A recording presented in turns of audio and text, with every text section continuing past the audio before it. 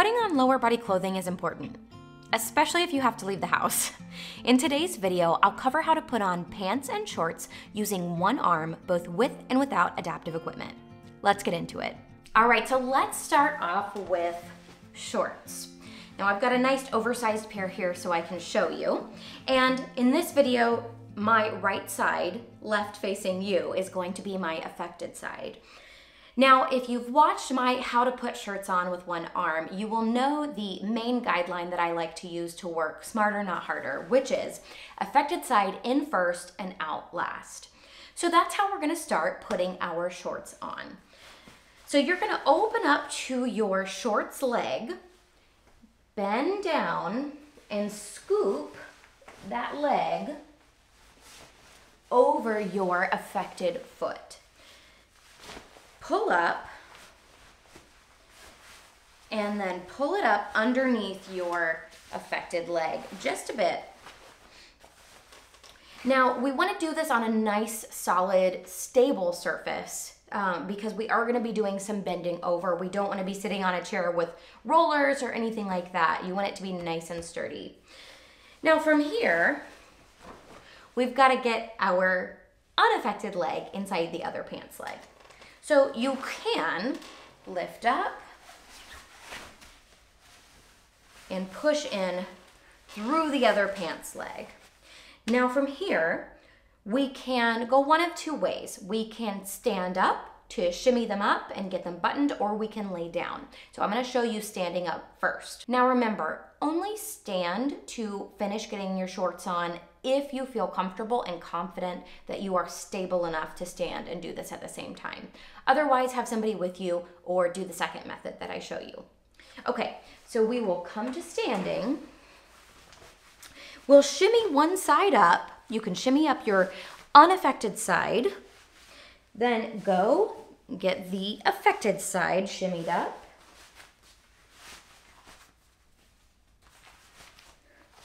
Until you have it pulled up as far as you can. Now from here, I recommend zipping the zipper. That's actually gonna get your button a lot closer to the hole that it needs to go through. And then you can either button with your fingers, or if that gets a little too complicated, you can always use a button hook. Okay, so taking off is just in reverse. Slip it off, unzip, shimmy one side, shimmy the other. Shimmy, shimmy, shimmy down. All right, now let's get to where we were before. We were sitting with our pants halfway up. Now the other way that we can get those shorts up is to lay down and shimmy, but while laying down. So let's go ahead and lay down.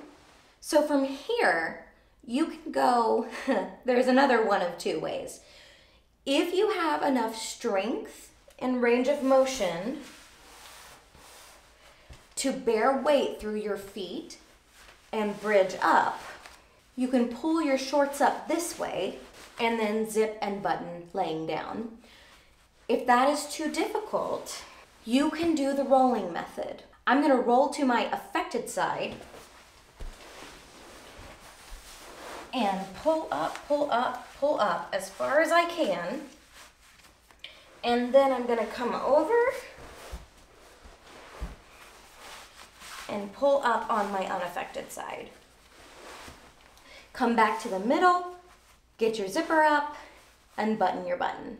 A lot of people that I have worked with have trouble with that initial reaching down part. So using something like a reacher can be really helpful to get the shorts started over your toe. So that's what I'm gonna show you today. We're gonna stick to our same guideline, affected side in first, out last. But this time we're gonna be using a reacher to help us. So we are going to take our reacher, also known as a grabber, and we are gonna grab onto the affected side of the shorts leg. We're gonna lower that down and try to pull, pull, pull. You may have to readjust your reacher just a little bit to get the leg over the toe of your foot. And then, just like before, you can pull that pants leg up so that your affected leg is just laying on it just slightly. And then you can bring your other leg up. Now I'm gonna show you how to use the button hook standing up. So let me go ahead and get into position. So it's going to go through that little slit around your button, and then you are going to pull, pull, pull through.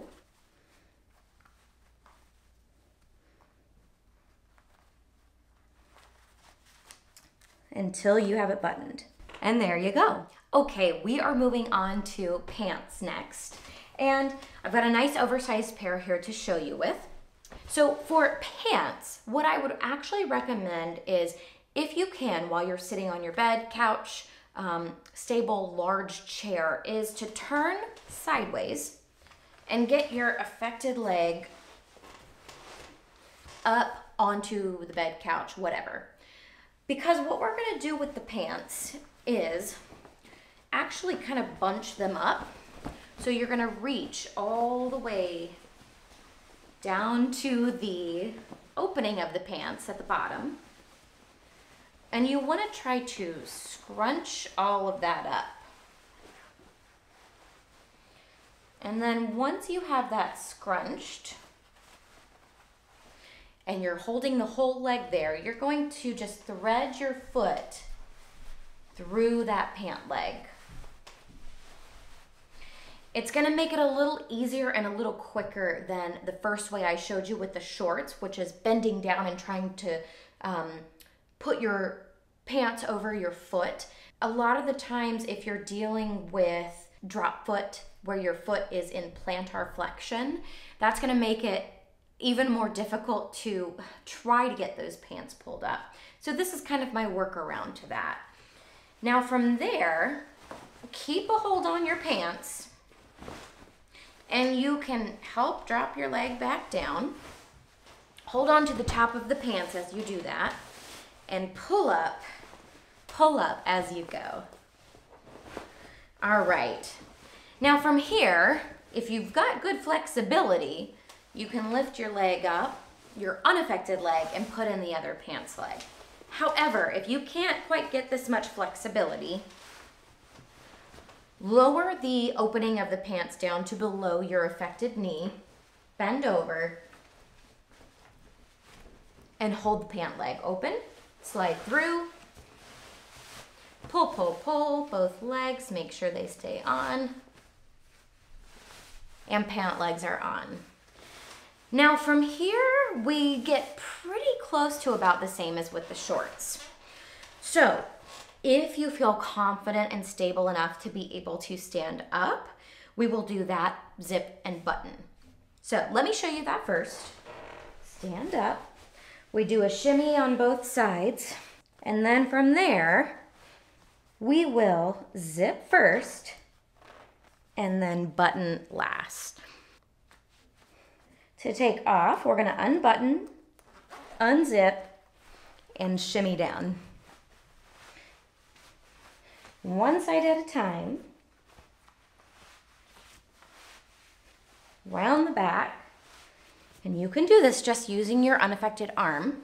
However, if you have any movement in your affected arm, how about? Okay, so affected leg comes out last.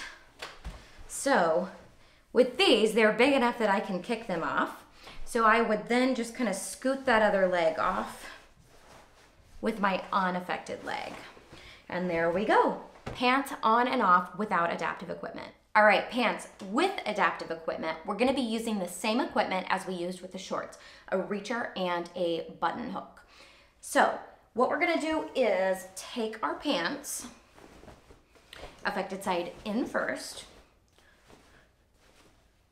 and we're gonna take our reacher, scoop it open, and start pulling up the pants over the affected side. Once you've got it started, you can kind of pull, pull, pull, until you see those toes poking out. And usually either wearing no socks or socks that are a little slippy slidey, I have found to be best. Don't try to do this with shoes on or with those grippy socks on, because the pants will absolutely get caught on them. Once you've got your pants here, we are at a similar place as without the adaptive equipment. Sometimes it's just hard to get all the way down, or if you can't get in the position to turn sideways, if you don't have that range of motion or flexibility, then you can just use the reacher to help get it over your toes. But from here, again, we will slip our unaffected leg into the pant leg, pull up, up, up, and just like before, we are going to use the button hook when we get the pants on. Now, I am gonna show you, because I didn't show you before, putting pants on laying down. So it's gonna be the same technique as with the shorts, but we just have a little bit more material to deal with. So we are gonna go ahead and lay down. And again, if you have got the strength and the stability to do what we call a hip bridge, which is pushing your bottom up, and then we're just gonna shimmy, shimmy these pant legs up over our bottom and our hips. And then once we're there, we've got the pants up and over our bottom, we're gonna take and zip them up, and then we'll use the button hook to get our button buttoned. So we're gonna slip it through that little slot, get our button inside, and then we're gonna pull, pull, pull until it comes through. At the end of the day, there's no right or wrong way to put your pants on. Everybody's gotta do it one leg at a time.